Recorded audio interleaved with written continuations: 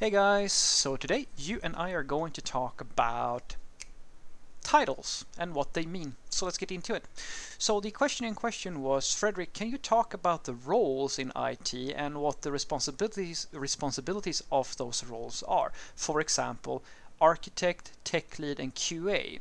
And what role or what title would you aim for? I'm working as a technical consultant and I do development, but I'm very confused about these tags and the responsibilities that come associated with them. So the short answer to this is that I can't give you a short answer because we would have to go through, I would have to make a much longer video about the different roles because there's such a range of roles. And then we have other complications, which is something I'm going to touch a little bit on as well, which is that some titles, guys, are actually relevant to know about, and they are very common, and there are things that there are people out there in the world that you're going to meet who has this role. And then you have titles that is highly niched, like where they practically mean nothing. It's something that is so specific and so rare that most people will go their entire career without meeting a person that does this sort of thing. So you have a spectrum of titles where you have some people who work in a very niched thing or do something very specific, and you have the things that are very common. Common things or common titles would be things like junior developer, senior developer, or mid-level developer, something like that. Tech lead is a good one, which is an example. We're going to touch on that.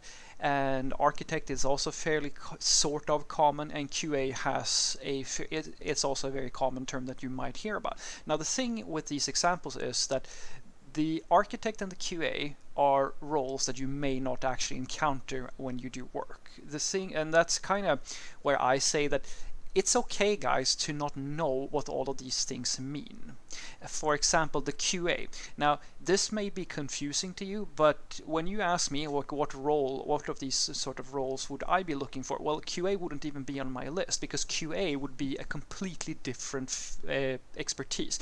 A QA, or a quality assurance person, is for most intents and purposes someone who's not an engineer. It's not a developer. It's a person who focuses on quality of the application, and that, I'm very sorry to say, means mostly that they test features. That's what they are. QA is, you can, in many scenarios, even though this is not completely accurate, think of a QA as a tester, a person who gets paid to manually test, for the most part, an application. Now, the best QAs are the sort of people who do more than this. Ideally, they should have coding skills and have the ability to help with automated testing and actually raise the quality of the application. But that's just not the reality of the situation. Most companies treat QAs and testers as these. It's the same thing for most companies.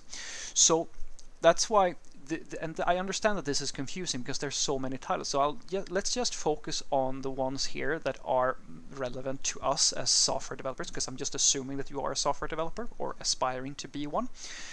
So the titles that you ideally should know about that is relevant for you and your career is junior developer, mid-level or like just developer, it doesn't, systems developer, software developer, senior developer. And then after senior developer, this is where it gets optional. It comes, you go into tech lead or team lead. You can, in some cases, you might not have a tech lead or a team lead or something like that. You might just have a senior developer that fills this role. So tech lead, in essence, you can think of a tech lead as a sergeant in sergeant. That's what the best thing I can describe it as. It's just the next level. It's the closest manager you will ever have, if it even is a manager. You doesn't have to be a manager, but it's this person's responsibility is just to administrate and facilitate the daily work that the team does within a software development team. It's just a person who makes sure that the stories are where they're supposed to be, that if something happens, the stakeholders can come in and like talk to this person, and this person kind of knows everybody and knows how to get in touch with the right developer, or knows roughly what the state of all the stories are. It's the person who can ideally help out with junior developers if they have questions, and maybe a rubber duck with a senior if they are stuck on something and they want someone to talk to. So this role, it doesn't have to be an explicit role. It might be just that you have a more senior experience on the team that takes care of this. An example would be in my own team where I work. That's exactly how it goes. We don't have a designated senior tech lead or team lead, someone who is responsible for our team.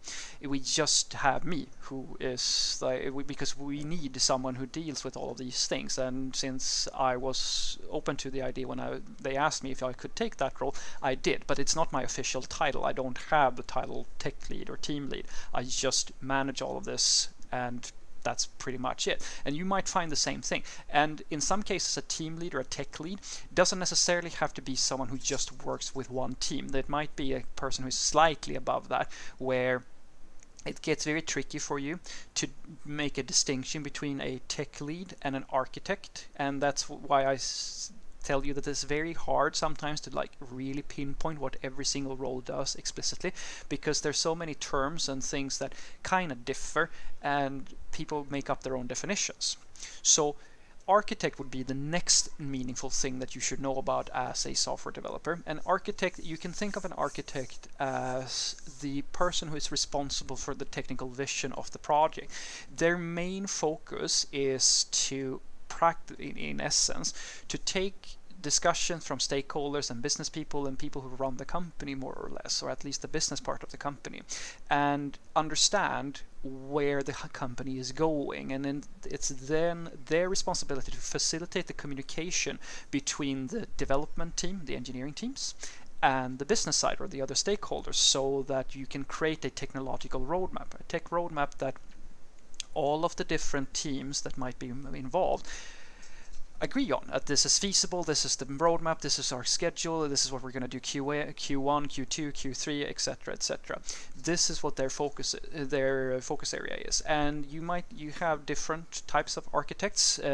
Some architects are really granular, like they really get involved, where they just have decisions that where they basically go in and set everything up. They set up they decide on everything from what libraries you're using to how the network calls should look and how data models should look, all the way up to like infrastructure level and so forth. So you might have an architect that works on multiple levels, but that is in essence what their job is. You can think them as well, yeah, it's as an architect, like yes, if you're building a building, you have all the teamsters and all the different construction workers who set the whole thing up, and it's the architect's job to provide the blueprints, if that makes sense.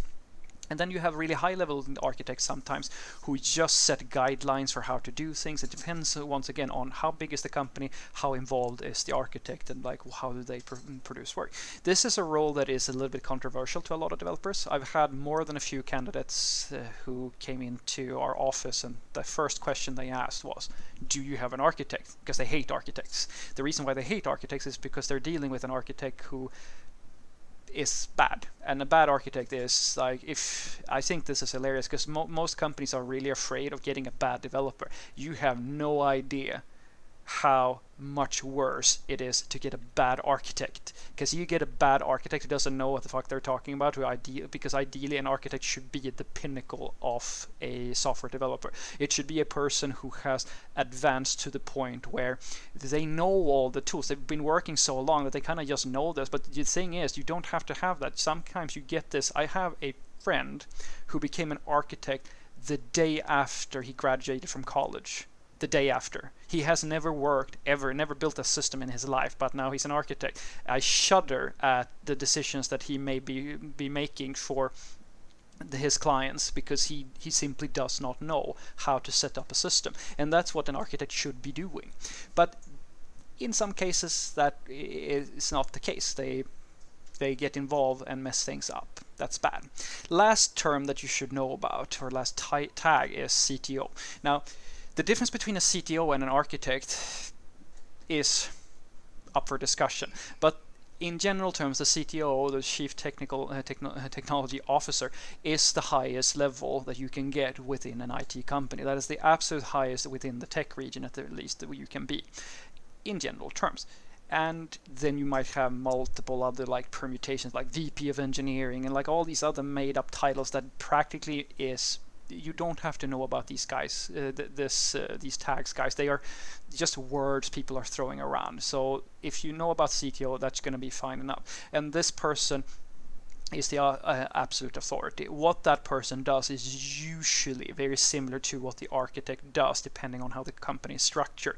But they primarily focus on the same sort of issues. They talk to stakeholders, like what's up and coming in the business world, and they sit in a lot of meetings. In a very small company, if you're like a really small startup under 50 people or something like that, the CTO might actually be coding. It might be one of the founders, which is the case in many situations, where if you're a bunch of people who get together and you have one tech person, well, that usually becomes the CTO, and you sit on multiple roles at the same time. So what I want you to take away from this is that titles and tags and so forth may be very confusing to you, and that's okay. In the vast majority of titles you don't have to know about. It's not important for you to know what a VP of engineering is, or like what they're supposed to be doing, or anything like that, because in essence this is a term that only becomes relevant to you when you already are at a level where you can handle this sort of responsibility. It's not something like this is not something that is all that important, because you can look at every job posting and they will want different things. It's a fluff term, if that makes sense. The terms that usually, or the titles that usually are relevant to you, is junior developer, software developer, software engineer, senior developer, tech lead, which is just a person who is responsible for making sure that all the developers within the team know what they're supposed to be doing, and that they have a way to shield themselves from stakeholders and so forth. It's basically the sergeant of the squad. And then you have an architect, which is usually an even higher level. This person manages the entire company's architecture and takes care of the overall technical visions to make sure that all the teams know what they're supposed to be doing, and sets up the technical roadmap. CTO basically runs the whole show. It's the person who has the absolute authority in general terms about engineering. And if you ask me what I personally am looking to become in my career, well, if that doesn't change, I would very much like to be an architect, not to a high level. I would very much like to be more of a coach for different teams and be involved at both the coding level and at the actual infrastructure level. And the reason is because I've always wanted to push all the companies that I've ever worked in. I've noticed a trend, and that is that if you see an improvement that you want to make and you think that this is going to be super valuable, it's really, really hard to get that to happen unless you are the architect or the CTO. You need, and this is, your bosses will tell you differently. Oh, you should just push for improvements and so forth. The reality is that never happens in essence, because there's so much work for you to, when you have no authority, to get anything done. You can't set up the roadmap for any team apart from your own, perhaps. And sometimes you can't even do that.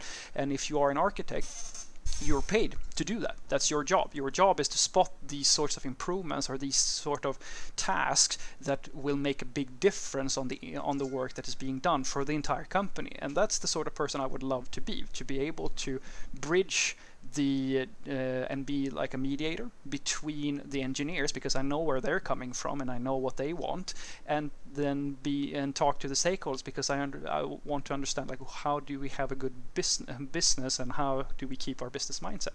That's at least what I want, and what you want may be different, but that's at least the thing that I'm looking for. Have a great day.